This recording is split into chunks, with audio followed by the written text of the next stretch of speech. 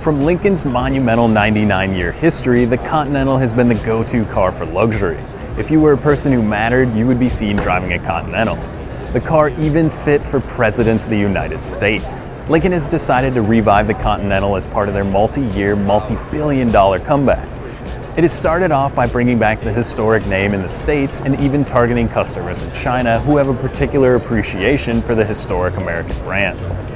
With all that being said, seen behind me here is the all-new production-ready 2017 Continental, which is powered by a 3-liter twin-turbo V6, good for 400 horsepower and 400 foot-pounds of torque. There's going to be 2 other smaller engine options available, offered in a 2.7-liter twin-turbo and a 3.7-liter naturally aspirated motor.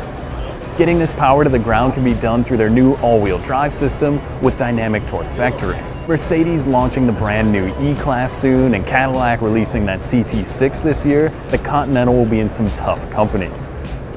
The new production car keeps the grille from the original concept version we saw here in New York last year, and will also host some of the pretty incredible features inside and out. To start, the interior hosts a 19-speaker sound system accompanying a 30-way adjustable seat. Also, getting out of the car from the inside will feature a button rather than a handle. To bring the Continental to an even higher luxury market appeal, when the driver nears the Continental, an exclusive lighting sequence will welcome the owner to their vehicle.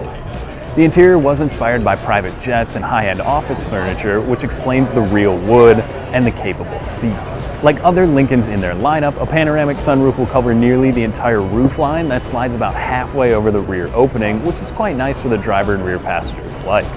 We cannot wait to get behind the wheel of this new Lincoln, and hopes it's just the beginning of rebuilding this luxury nameplate, and can hope to see this vehicle as a 2017 model next year. On behalf of the Morrie's Automotive Group, thanks for watching, and make sure you buy happy.